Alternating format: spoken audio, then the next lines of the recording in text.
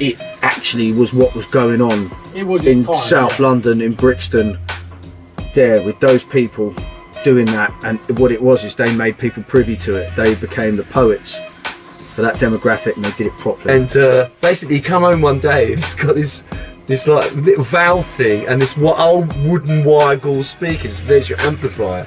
And I put it in, it was the most distorted, violent, disgusting. It was amazing. I was like, wow. And it was unbelievable. It blew my head off because it was live and it felt live. Because it was just like people just going, just out of their heads. Absolutely. And that was a big influence, really. I don't know about no fuck away. Was anyone viewing this really taking that little metaphor seriously? You know? Listen, it's more like we sort of go 1, 2, 3, and we start at the same time. It's like the reason you have to keep doing that. The reason you have to keep doing it is because you forgot. Where's he going? Hold on. Let me follow the point. Really, you'll get it, guys. Right. All right.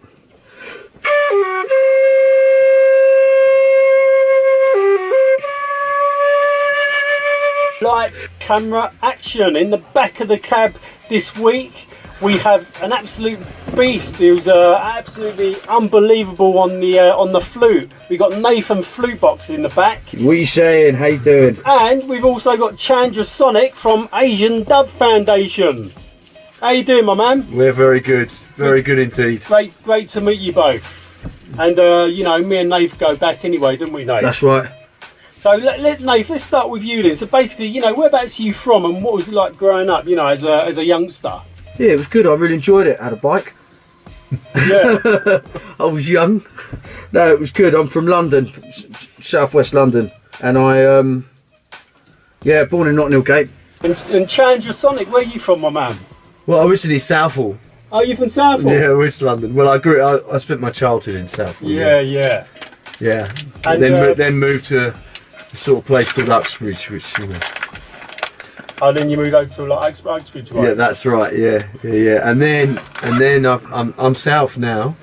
I know you moved southeast, didn't you?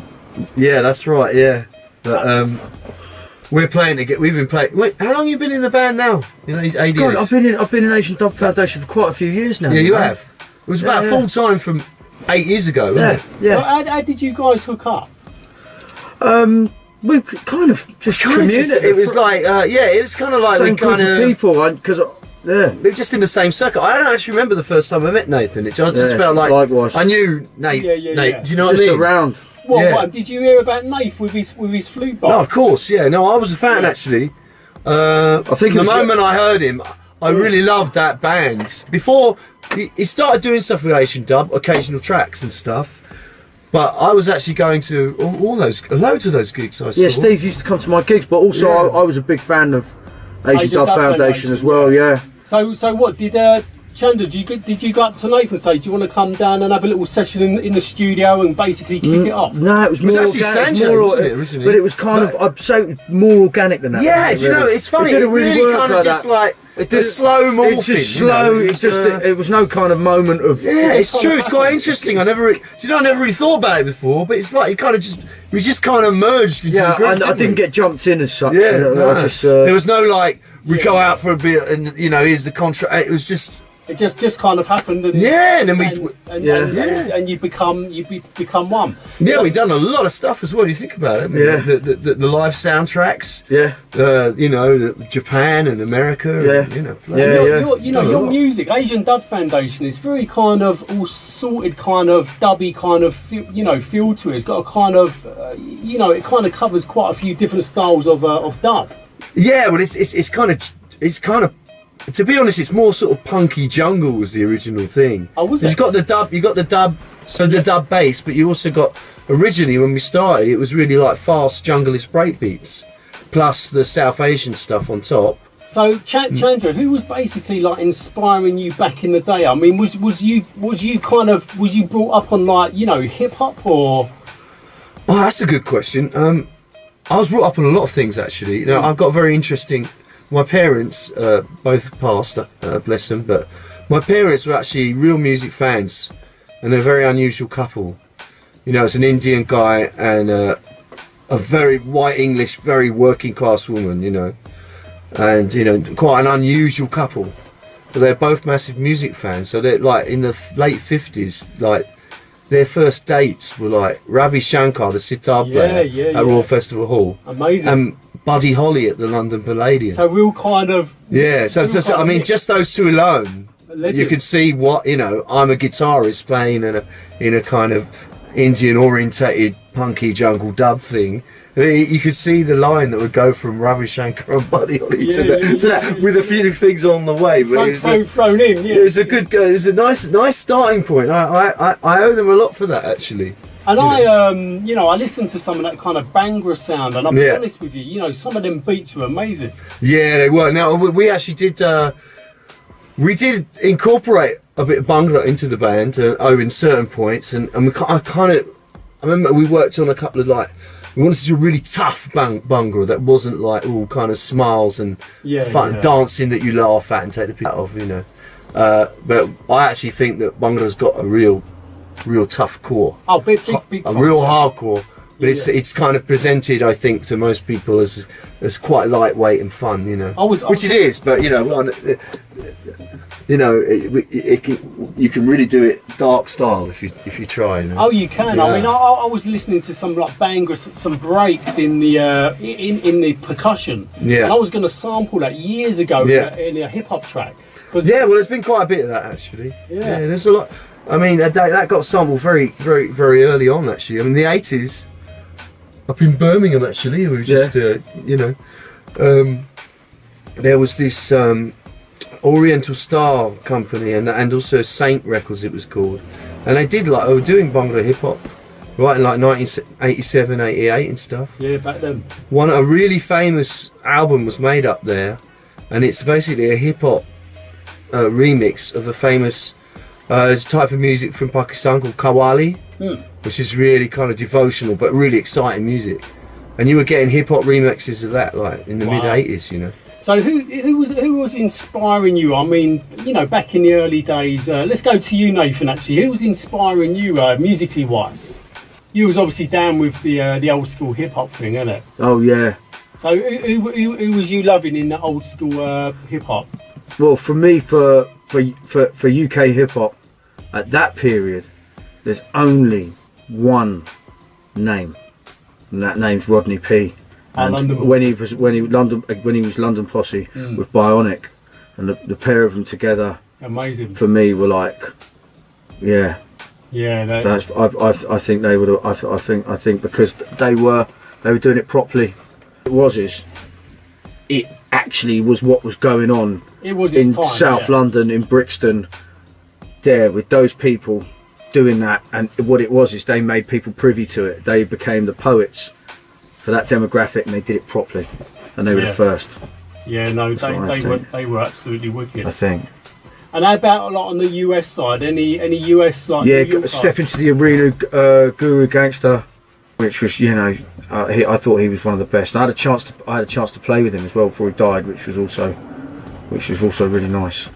Let's go back to the beatboxing, because I mean, you know, you're an absolute beast of a beatboxer. You know, I mean, you're absolutely incredible. What you do with your mouth. I mean, you know, I grew up back in. I started doing it when I was kind of, it must have been 14 or 15, 84, 85. Bismarcky, Danny Fresh. Yeah, Bismarcky. Michael, the guy from Police Academy, when he started. They called him the man with 10,000 sounds. Oh yeah, Do you remember? Yeah. What was his name? Michael Winslow. Michael Winslow. That's right. But he had a nickname as well. He had a name that he had a cool name. He was great, and he was also in a movie called I'm Gonna Get You Sucker. That's right. Yeah. Which I thought, which is brilliant. He plays a disciple of Bruce Lee at one point in that film. What an amazing beatboxer. Yeah, he's incredible. But he did elephant noises. Yeah. You know, you know, I don't even see myself as, you know, I just do what I do. And with the flute, with flute boxing, what it is it's new repertoire for the instrument. It's a new way to play the instrument. It's the Jimi Hendrix of the flute. Well, yeah. He is. Yeah. I'm not joking, right? Oh, it's amazing. The man has changed the instrument. He's changed the possibilities of it. I mean, not just beatbox. His beatbox is amazing, but you know, it does all this other stuff with it as well, like sound effects with it, and kind of he can almost get a distort. This is why I say it's even more like Jimi Hendrix in today, because he actually distort the flute sound. That's what it's as much about, exactly. Yeah, it's as much about the way the flute is messed up when you hit it hard, when you hit it hard, and because there's a whole avenue of sound on it which wasn't explored, and you can by just playing it with a bit of it's the beauty. It's a bit of you know, visceral. The beauty of being attracted to an instrument that people aren't normally attracted to, unless they kind of do it at school or get into the orchestra. Do you know what I mean? Whereas say with guitar, you know, which is what I play, is like everyone could pick that up, and you can do your own thing. You can make a little noise. You don't have to be formal. That's right. But with an instrument like the flute, you normally have to be formal. So what's unique about what Nathan's done? He's picked up the flute, which is not a flute that you pick up usually by choice. You're usually forced to do it, you know, and go to a youth orchestra or something, and then you play it in classical music. He's picked up the flute, says, oh, I'm going to have a go at this. And he's turned it really into a different kind of instrument. He's moved the instrument somewhere else, and I think now he's starting to get his props, actually. Thanks, man. He started it, and it's been a long time coming, but he's starting to get props now. 100%. Maybe you normally takes time. I feel I started that way of doing it, and I feel I'm the one doing it with a proper ethos. I think now there's a lot of people doing it that are really good. Was you one of the first to pick the flute up? I was the first. So how did you come up with the idea to pick the flute to pick the flute up and start beatboxing through the flute? Because it's really unusual, isn't it? I mean, I've seen people doing it through the harmonica. I've tried it through the harmonica, beatboxing through a harmonica. But what made you want to pick the flute up and beatbox through the flute? Probably just daft, aren't I? Yeah, but really, I do all kinds of stupid. Was you drunk one night and you see a flute in the corner? And, let's have a go at beatbox. What? 20 years old? I was drunk every night. No, joke. No, but listen, he's not going to answer this question. I'm going to have to answer it for him, aren't I? Yeah. Nave's half Tamil. Okay. Ah. Right. So, to someone, even subconsciously, the flute. If you're into hip hop, what have you. To Nathan, subconsciously, deep in his whatever, or I don't know whether it's conscious or subconscious, the flute is a massively important Indian instrument. Yeah, right? But it's also. So I think that's got as much to do with it. It's also, I suppose, maybe that might have another element of I don't know, but it's percussive. It's I never looked at it as I like percussion, and I always just looked at it as a percussion instrument as well. Yeah. You can have fun on it as a percussion instrument. That's what it is to me. As well as the flute, I also like to play other things. You know, just for fun, I like to try and play a bit of Bach, and I like to try and play a bit of Vivaldi. And without actually beatboxing through it? Oh yeah, man. Oh, of course not. No, I'm not going to beatbox for it. No, God, no. You can play all the Indian rags as well. And I like to play some rag as well. Well, I'm quite excited to hear you play in the back of the cab and do a little give us a little taste. Yeah, mate. And Chandra, how did you kind of how did you come up with your name actually, ChandraSonic? It was the bass player, Asian Dub, when we first met, called me that because I was just really into. Anyway, this is why I love what Nathan does, because he's taken the instrument, changed it, and I haven't done anything approaching that. But the guitar, I always saw it as a means to represent things. I've never interested in being a widdly diddly, solo. I'm not interested in that. I just like making unusual sounds with the guitar, to the point where on some ADF records, people say, "Oh, you're not playing on that track, are you?" And I'll say, "Yes, I am." That's me. They go, "What?" Wow. He likes the direction of a small group work. If you could look at it like that, it's in terms of like if you saw it as that kind of thing. It's a 6-7 piece unit you like with a kind of unison sound. You like the guitar? No, you like that dynamic. When you're making music, you like that band dynamic. I do. Yeah, rather than a series of that's the way you think. I think in groups and relationships. So I'm happy to play one chord every minute if it works in the track. You see what I mean? And what made you want to pick the guitar up? I mean, was it? It was just very easy to do that then. Right. And I'll tell you why. Again, I owe this to my dad. You know, the more I get older, the realise the more you owe to them, right? I wanted a guitar and I got a Woolies one for about 20 quid. Woolworth? Yeah, when I was about 14, I think. And but my dad, right, he was a charge hand electrician and a shop floor electrician. And basically he come home one day and he's got this like little valve thing and this old wooden wire gauze speakers. There's your amplifier. And I put it in, it was the most distorted, violent, disgusting. It was amazing. I was like, friends would come around, I couldn't play the thing. People would just come out going, wow! But I wasn't even playing it, it's just this sounded. It's just as soon as you just played one note and it just sounded like some aircraft had just crashed through it. And then I went to work, a summer job at the factory my dad worked. And then I saw all the speakers round the factory, right? It was like it was the public the public announcement. All right, Foreman Higgs, go to the office, please. Right, that's why it sounded like so incredible. Oh, because basically he'd taken the Works PA unit and nicked it and give it to get me a guitar amp. See, that's what you call love. Yeah, it is really, isn't it? Yeah, that's love, and it was amazing. And I think it's probably the way I play guitar is because of that original sound. It was so evil and disgusting, right? It was just the real antipathy of what a good guitar sound should be. You know. Did you kind of self-teach yourself? I did, yeah. Wow. The last thing you want to do, really, well, for me, anyway, he's wicked, man. The last thing you want to do is try and copy other guitarists. Guitar is an instrument strangled by its own history, right? You know, you see it's even worse now. You know, where everyone wants to play exactitude like somebody else, you know what I mean? But you see, well, the great thing is when I got into Asian Dub Foundation, I'd given up guitar. I started programming. I got into acid house music. Oh, did you? Yeah, where was big acid house music. Where was you going clubbing? Was you going on a trip? Well, actually, we went to some really... I kind of fell in with an interesting group, which is where I met Dr. Das, who formed Asian Dub Foundation.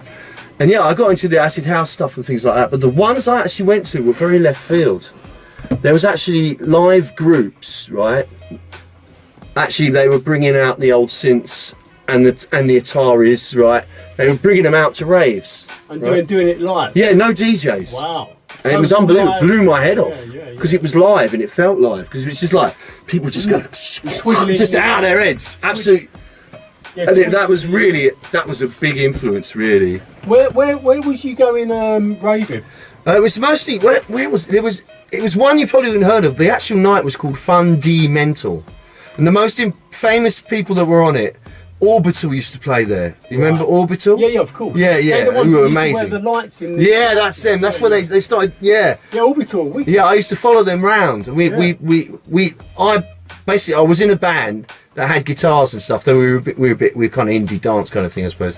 I just I left my guitar against the radiator and let it melt, and just got into programming and stuff like that.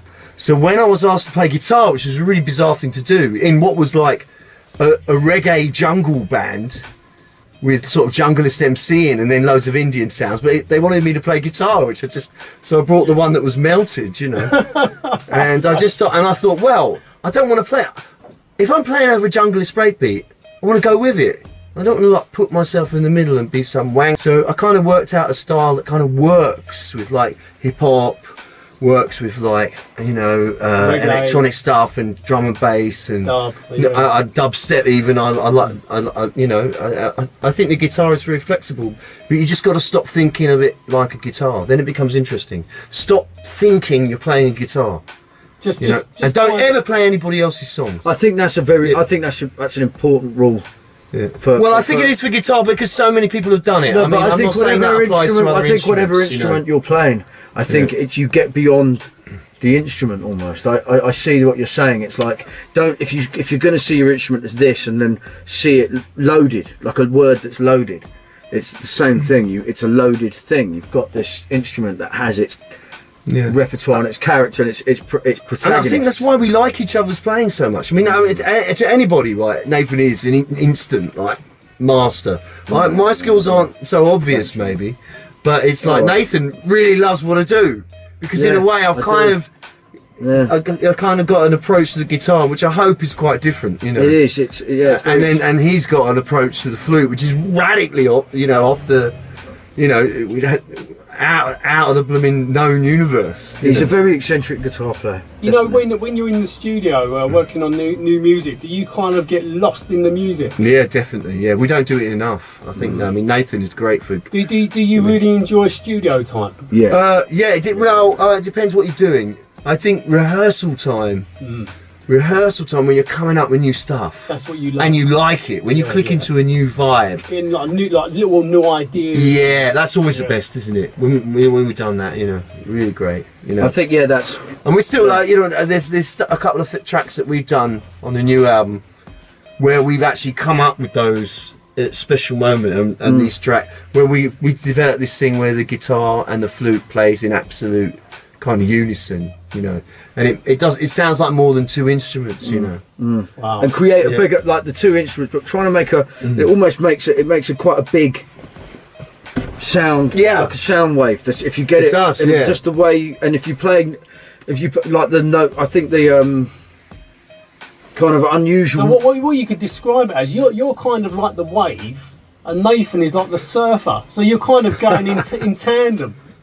I think we're interchangeable, really. That's a good metaphor, actually. Yeah, no, I'm just trying to figure out who's the surfer and who's the wave, and maybe, you know, one becomes the other, you know. Yeah, it's kind of both. I think it's it's more.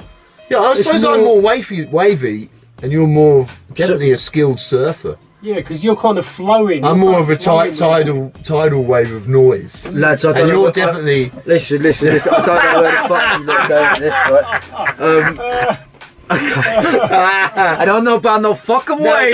Was anyone viewing this really taking that little metaphor seriously? You know. Listen, it's more like we sort of go 1, 2, 3, and we start at the same time. 3.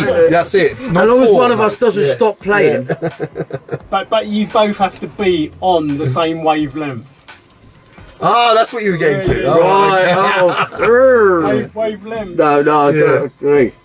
And so who's the original lineup of Asian Dub Foundation? Oh, that's my gosh. There's been a lot of people in the group. I mean, the group, they started in like summer '93, and I came in about like February '94. So I've been in it 26 years.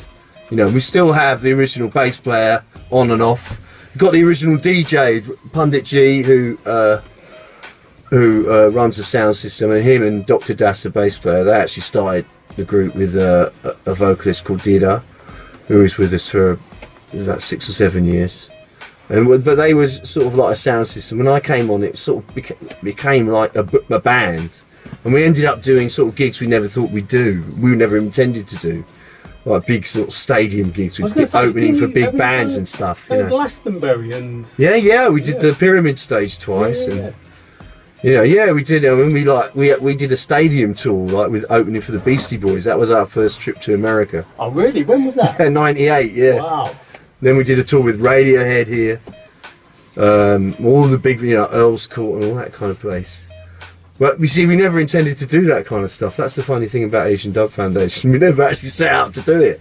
It literally, we never chased it. You know. It just happened. It did. It wasn't our intention because we're like, we're music educationalists. The band was a kind of workshop originally. We were kind of into the education side as well. I still am. What way do you mean education? Well, I mean, the group itself started in an education workshop, Dr.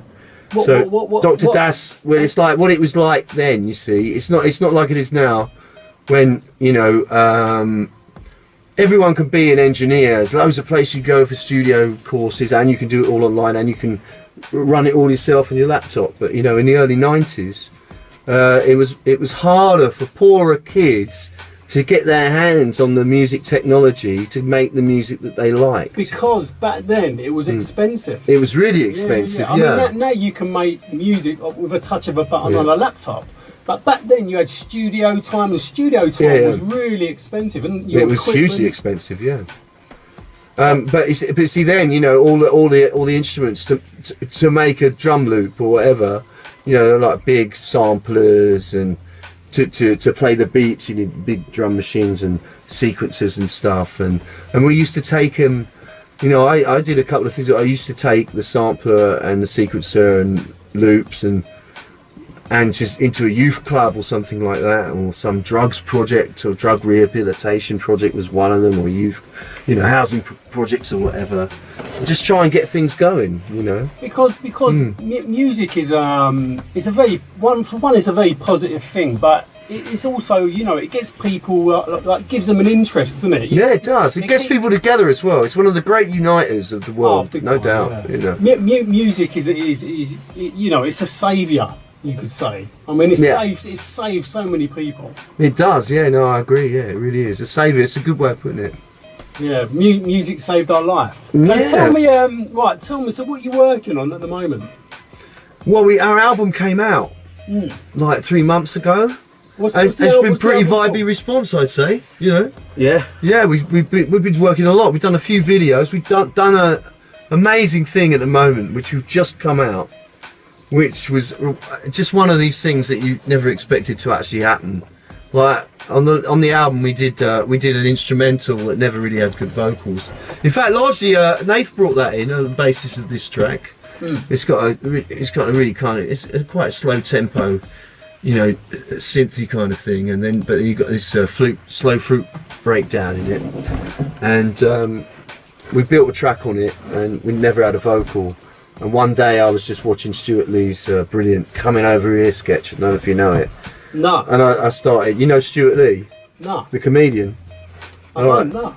Really? Oh, yeah, he's pretty massive. Is he? Yeah, he's a big BBC comedian. But I must admit, I don't know that world that much, but I know this sketch. And I put it on this track, and I thought, no, they're not going to let us do that. Then we sent it to him. He said, oh yeah, really good, I love it, you know. So you had to obviously clear the song. Yeah, we cleared it with him, yeah, and now we've made a video with this guy, and it's amazing. You know, he's a sort of like white guy in his mid-50s. You know, big guy. You know, he's fronting Asian Dub Foundation. Oh, with me and Nathan. I've seen it. Yeah, he's pretty well known. Yeah. He's like, and so there's a video of Stuart Lee and Asian Dub Foundation. This kind of take of, you know, being anti-immigrants. It's coming over here. This person just complaining about people coming over here, but taking our jobs and all that. Yeah, but he goes back in time, you see. He starts applying this kind of attitude to immigration going back through time. So he starts with the Poles and the Indians, and in the song anyway, it's actually really long, the original sketch, but then he goes to the Anglo-Saxons. He starts complaining about the Anglo-Saxons coming over here, you know. And going back to the Romans. Yeah, that's it. Yeah, complaining about the Romans. And you go back to like he goes back to the beginning of time, you know. Yeah. But anyway, we've done a bit of that. I mean, it's him chatting over our. What's the name of the track? Coming Over Here. Coming Over Here. Right. Yeah. And how can people watch? Oh, on YouTube, Asian Dub Foundation channel, YouTube. It's on vinyl though as well. The album's got lovely vinyl. Oh yeah, it's on vinyl as well. Yeah, wow. Yeah. So you're taking it back to the old school. Well, we're not the only ones, are we? I mean, Christ! I mean, you go to any of the big album stores or music stores here, and it's like 2/3 of it is vinyl again. Which is absolutely amazing to see, because you can't beat vinyl. I mean, you know, you've got for one, you've got all the nice artwork on it. You know, it feels like, you know, you've actually got something in your hands that I think so, yeah. And, you know, it's got such a nice sound to it as well. Well, this is the amazing thing. I'm trying to think of something else. Maybe clothes is the only thing I can think of. But the only thing, right, which is based on a bit of technology, vinyl, needle, and the technology moves on, but everyone goes back there and actually stays there. And so vinyl's just almost back to where it was, right? It's a bit kind of like flares. It's like they was fashionable in the 70s, but they was also fashionable in the 80s and the 90s. That's the only parallel I can find. Right? You know, but I'm not going to put down vinyl as being comparable to flared trousers, okay? I mean, I don't know. I haven't seen what you've got on. You know. I mean, if it's flares, I apologise. I haven't got a pair. Okay, good. We could have been in trouble then. If there's anybody wearing flares out there, really, Yeah, flares are just as valid as vinyl. Flares are cool. We don't mean to offend. As long as you wear them with platform shoes. That's right. Then at least you're authentic, right? Yeah. Glitter. Glitter. Yeah. But you see what I mean? I can't think of anything, right? I mean, like you don't want to watch an old black and white TV, do you? You know, some real retro, real obsessives might. But there is a but. There are some incredible black and white films that I still love to watch. That's true, but you don't care what you watch them on. Well, you still want to watch them. Yeah. On your, 50-inch whatever. There's something physical about putting a needle on a record. There is. And the sound of the needle and the way you sound. Well, unless you get a bit of dust, and then it starts to jump. And it starts to jump, and you see what it used to be like is you get used to the jump. Yeah. Where you get something regular, and you go, and then you hear it on the CD, and you go, there's something wrong. Yeah. Where's my scratch? It's the same with the CD, and it with a scratch. Yeah. Yeah, exactly. I mean, it's a funny thing. I can't think of another thing that's kind of been revived and then become a normal format. And it's really nice to see vinyl's made a comeback. It is. No, I didn't care. Right. I tell you what made me care was when they re-released our second album on double gatefold sleeve vinyl. I just thought, oh man, because that one didn't even come out on vinyl. That was one of our biggest albums. I don't think, it never came out on vinyl at all. So when see it on double vinyl. So what later on you re-released it on a vinyl? Yeah, that's last year. Right. It came out in '98, and it was one of these. It got nominated for Mercury and stuff like that. It was quite a big thing, and they re-released it, and we really didn't have much to do with it actually. And then I just got it, and I just thought, oh man, this is such a beautiful artifact. Just like feeling it, Because with the vinyl, it's like the whole package. You've got the vinyl, obviously. You've got the artwork, the cover, and it's everything. As I said, it's like a physical kind of thing you've bought. It's not something that gets lost. No, that's right. No, I mean, the amount of things you do lose in the digital world. Yeah. And but then it almost like it never meant that much anyway when you lose it. You know what I mean? That's right. With vinyl, it kind of means something. It does, but you see, the thing is with me, I've never actually been a person that says, "Oh yeah, I prefer it as it was. I don't like." I mean, you was kind of moving with the time. Yeah, I had no problem not having vinyl, but now I've just enjoyed having our stuff on vinyl so much. And it does feel I've kind of had to admit to myself that it's a better format. But I mean, the thing is, sound wise is a funny thing, because I'll tell you what I believe the best sound you're going to get for an artist or whatever kind of music is whatever that artist intended it for, right? So if you go over say you go to India in the 80s, or like Morocco in the 80s, right? Everything's on cassette, and the music is recorded to sound best on cassette. You see, so the best way to listen to it is on cassette. Yeah. And like when I went to Mali, but as an artist back in the day, the downside with cassette was the pirates, wasn't it? Because everyone was. Oh yeah, but that's nothing compared to the downside now, is it? That's like it's so not a downside. It's more even an upside. Yeah. I mean, you're totally right. I mean, nowadays it's like people are like ripping it off all the time, isn't it? No, you don't have to buy it. You know what I mean? You kind of push on. It's like COVID. You have to push through all these challenges. Yeah. When you're doing music, because you're artistically, we're artistically driven, aren't we? And it's like it's just to keep surviving, being able to navigate all these kind of like sometimes insurmountable challenges. Like this, what's going on now. But that's what you kind of like. That's what you kind of have to do if you choose to be a musician. Do you agree, Dave? You got to sort of like take the knocks, disappointments, but then you enjoy the real highs because they're higher than anything else. Oh, I mean, music for me is just something. I think it's and I think I'm going to speak for maybe both of us here. I don't think it's just not deliberate. It just kind of I don't know. I always enjoyed listening to it, and then suddenly you just start making it. and it was never a deliberate thing, and it's not. Never felt any disappointment from music. I never felt any disappointment. How does it make you feel? I didn't feel setbacks either. I'd just go and do something else. How does it make you feel, you know, making your own music and creating something that's really, that people are going to absolutely love? I mean, there can't be much things better out there than creating your own music.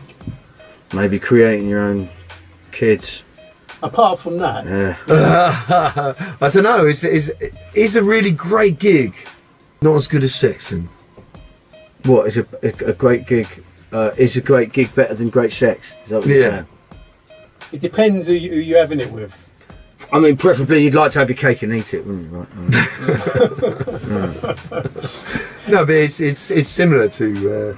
I suppose it's music, sex. It's like.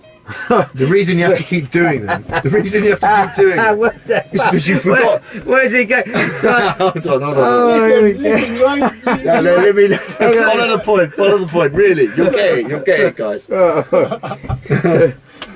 dear. You'll get it, honestly. Here he goes. You got a potty mouth. You kiss your mother with that mouth. No, this isn't. This is deeply philosophical, right? The reason you want to do those again is because you forgot what it actually felt like the last time.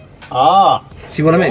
That makes sense. And music is really like that. You play a great gig, right, or even just a great moment, especially on stage.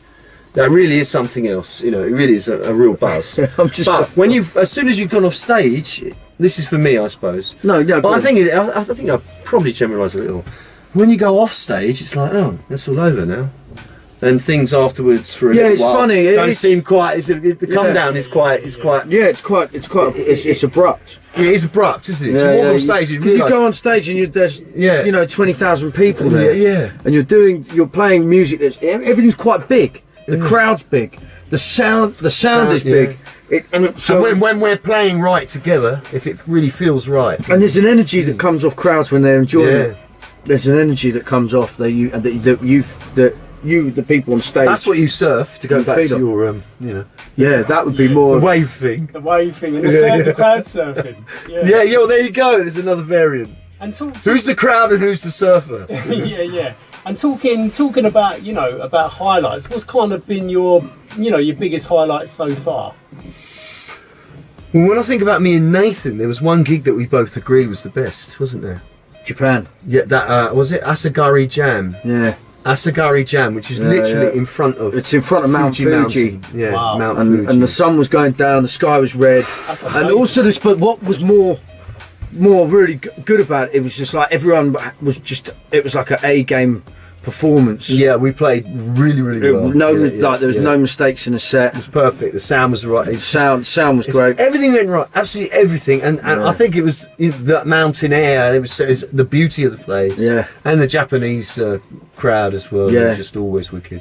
Yeah. So that's a high point I remember for me and Nath. Yeah. And also the thing, maybe the Battle of Algiers thing we did.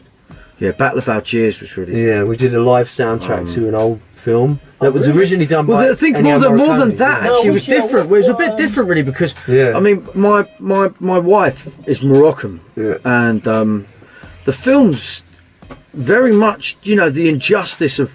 That's, I mean, it's set in Algeria, but it's, it's the Maghreb, right? And you've got the whole... you've got the anazir, the anazir flute, the gaspar, and the whole thing's all very much. And for me, it was very emotionally charged because we watched the film so many times. Sorry, what was the film called? It's called Battle of Algiers. It's about the War of Independence against France by sort of Algerian guerrilla army. Morricone did the soundtrack, which was one of the reasons we were asked. We've done other live soundtracks. We've been doing it for about 20 years now. First one we did was La Haine, which you might know, the French hip hop film. Did that, and then we did Battle of Algiers. We said we didn't want to do it the first time because we thought, my God, we can't, go over Ennio Morricone. But they persuaded us. We found a way of working it. Absolute legend. Yeah. So I mean, it's the same with the live soundtracks we did, but Nath is playing flute alongside Morricone's the more orchestral bits. Wow. Yeah. Which is, and that is really something. Do you know what I mean? And also using some scales. And then we bash into like some heavy drum and bass or whatever. And North African scales. And we've got even some North African sort of drum and bass bits, haven't we? You know. I think you've got to have a sort of element of But that was really good. But then it drops to like the Morricone's orchestration. You got Nath sort of like mapping it, and it's like that's amazing. And we did it in a museum. It's just such an incredible. It's an incredible film. Is it a track that's actually been done, or you was doing it, like performing in front of a crowd? We did it. It's only live. You know, we only ever do it live. There's no. Did you get a recording of it? We've got recordings of it. We never released them. Well, I'd love. I mean, what we'd love to do, obviously, is have an option where you are able to watch it at home with our soundtrack on it. But you see, with the kind of films we've got, there are all kinds of rights issues. I mean, you know, we've got La Haine, which really has a soundtrack. It doesn't really have a soundtrack, but it's got a load of hip hop tracks associated with it. So we want to do it with that. Then Battle of Algiers, we don't even know who owns it, but the other one we did was George Lucas's first film called THX 1138, you know, which is a science fiction film, not like Star Wars, but it has lots of bits that were later in Star Wars, like C-3PO's in it, right? Yeah, but it's not like Star Wars at all. It's really dark, really, you know, really kind of sort of scary and sort of surreal, you know. But yeah, amazing. Well, listen, we're gonna have to round it up because I know Nave's got a shoot. Yeah, sorry, man. I've got. I mean, we could talk forever in the back of the cab. It's a great place to have a chat. We'll have to kind of try and do it again, like we'll do defo. Yeah. Right, Nate, you're gonna drop some FluteBox. I'm gonna drop it for you, mate. It goes like this. Show me the way to Amarillo. I'll be crying tears on my pillow. Show me the way to Amarillo. Sweet Marie, she waits for me. That's it. That's the beatbox. That's how I'm feeling. I'll tell you what. You know, it transcended all the hype. Do you want another one? Yeah. Oh, Mandy, you came and you stopped me from shaking. And it set you away. Oh, Mandy, you came and you stopped me. That's it. Right, all right.